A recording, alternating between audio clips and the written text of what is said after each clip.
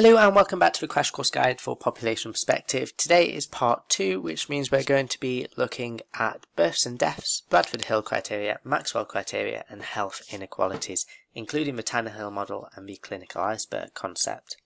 So let's start with births and deaths. Let's start with some basic concepts which you need to understand in order to be able to use the equations in this topic.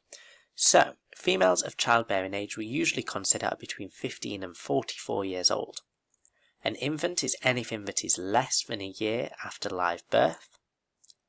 An early neonatal is anything between birth and 1 week. A late neonatal is between 1 week and a month. And a post-neonatal baby is between 1 month and 1 year. So birth rates then. The first rate you need to be aware of is the crude birth rate. And this is the most common measure of fertility. However, it doesn't take into account that only women of childbearing age are fertile. So this is the number of live births to a residence in a specific area and calendar year over the average or mid-year population for the same area and year. So essentially you're looking at live births over population times 1,000. For general fertility rate, this is more specific, however, and it takes into account that only those women that are of childbearing age can give birth. So it's the number of live births divided by the population of childbearing age women in that area times 1,000. Another rate to be aware of is total period fertility rate. Now this is the average number of children born to a woman over her lifetime if she experienced the exact current age-specific fertility rates through her lifetime, i.e. she was able to give birth between the ages of 15 and 44, and she were to survive for all her reproductive years, so from 15 to 44. The perinatal mortality rate is an important health status indicator because it demonstrates the number of late fetal and early infant deaths which are considered to be preventable. So fetal deaths we consider as being anything 24 weeks plus gestation. So the postnatal deaths are within 1 week. So that's why I said in understanding those definitions at the start is really important. And we divide that by all the fetal deaths and live births. And overall we times that by 1,000. So the birth rates continued, so infant mortality rate, this is another good indicator of health status and it's much easier to record the numbers of. So we do infant deaths divided by live births times 1,000. And the post-neonatal mortality rate are the number of infant deaths between a month and a year of age in a given year divided by 1,000. One other rate to be aware of is the case fatality rate. So this isn't particularly applied to births, but it's the number of deaths from a disease divided by the number of diagnosed cases of that disease. It produces a percentage of people that die from a specific disease, and it allows people to examine whether actually a disease is causing a lot of death once people are diagnosed with it, or whether it's not causing so much death. In terms of registration, it's really important, particularly with births, notification and registration, and understanding the difference between notification and registration. And with regards to this, notification is done by the doctor or the midwife within 36 hours of the birth, and registration is done by the parents within 42 days of the birth. An interesting fact to be aware of is that actually before 2003, if your parents were unmarried, then the father has no parental responsibility, even if he's named on the birth certificate. Differences in information on the notification and registration. So notification, it covers all of these things here, and registration covers these things here. Now, it's not expecting you to learn all of these, however, it's good to be aware of the differences between the notification and registration process and what each aspect has to record. So, for example, the notification is all about gestational age, delivery location, ethnic category, stillbirth indicator, etc. Whereas the registration refers to the mother's maiden name, the occupation of the father, and so onwards. A communicable disease are certain infection diseases that have to be reported by law under the Public Health Act, and they're usually reported to the consultant in communicable disease control, which is every hospital will have one, essentially, and their role is to identify the source of infection and prevent further dissemination of that infection. Some of the diseases included are mumps, rubella, rabies, yellow fever and typhus, but there are actually a long list of communicable diseases that all must be reported if someone presents to any hospital with them. The death certificate, equally important as birth registration, so when a person dies, a medical certificate stating the cause of death is issued, and this is issued by a hospital doctor, a GP or a coroner. And the death certificate includes all of these things here.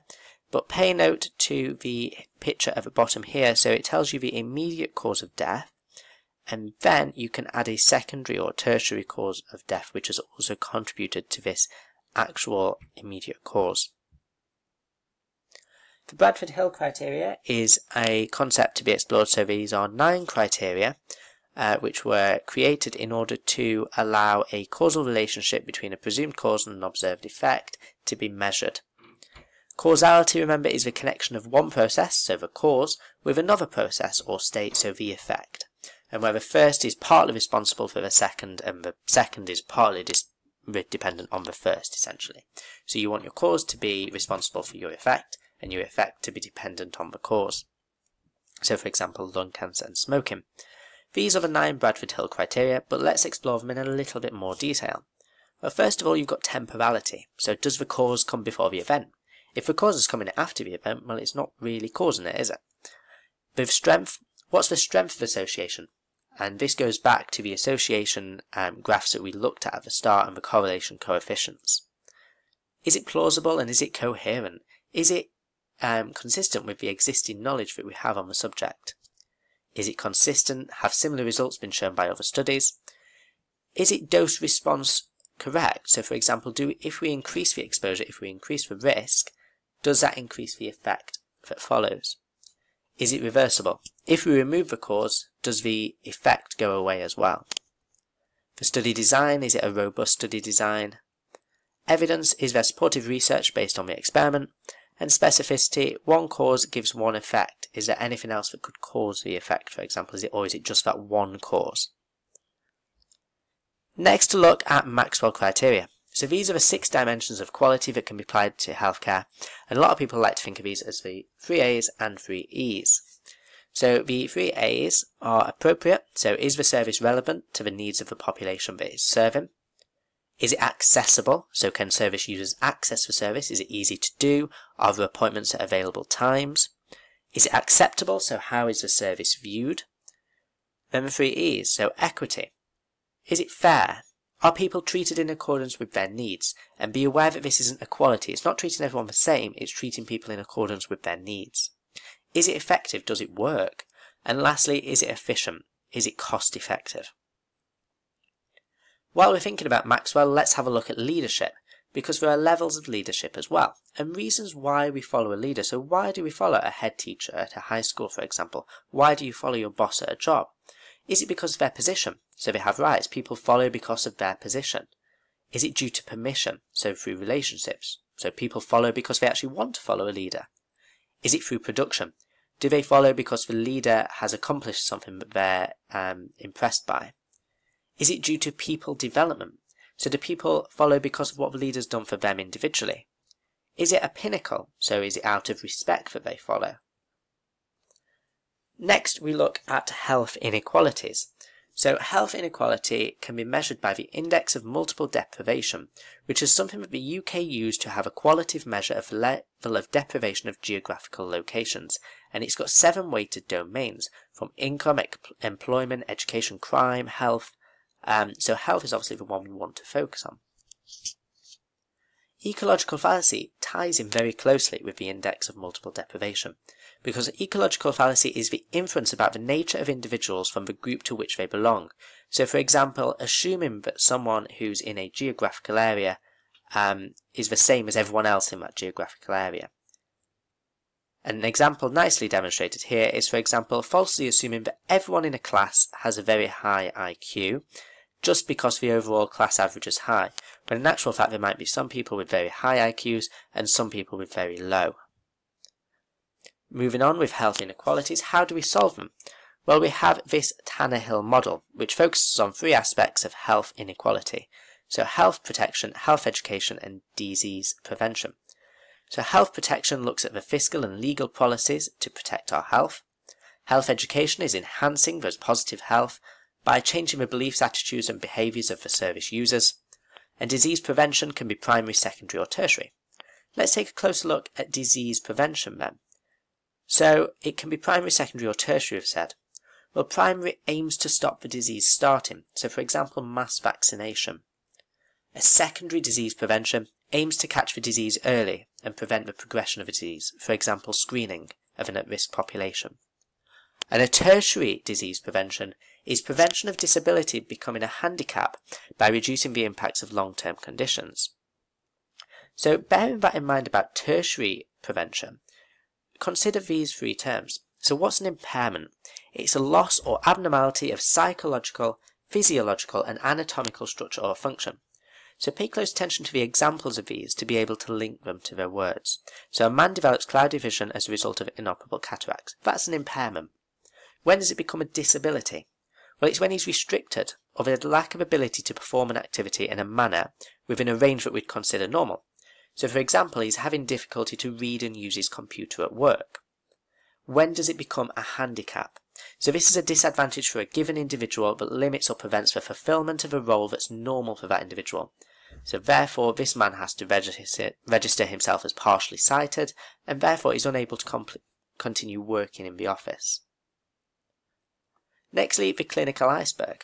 So this is a phenomenon that illustrates those who present to health services and those that aren't presenting. So the tip of the iceberg represents the diagnosed diseases, those that have presented to health services and have been diagnosed. Next you have those that have been undiagnosed or incorrectly diagnosed, but nevertheless they're still suffering from disease, so therefore these represent the unmet need. Then you have risk factors for disease, those that are exposed to risk factors that are likely to cause disease but aren't yet suffering, and then at the bottom you have those who are free from risk factors and actually healthy individuals.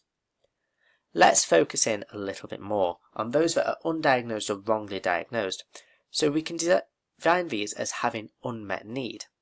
And need's a really interesting prospect, because they need help from a healthcare system, but they fall below the waterline and therefore aren't recognised by clinicians. So while we say need's an interesting concept, we're going to consider this next time by looking at both Bradshaw's taxonomy of need and Maslow's hierarchy of need, and what the different types of need are.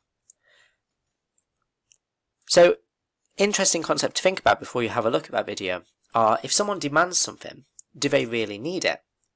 But equally, if someone says nothing at all, does that mean that they don't need something? That's everything for this video. Join us next time. We'll take a look at need. We're going to have a look a little bit more at study design, so in terms of sensitivity and specificity.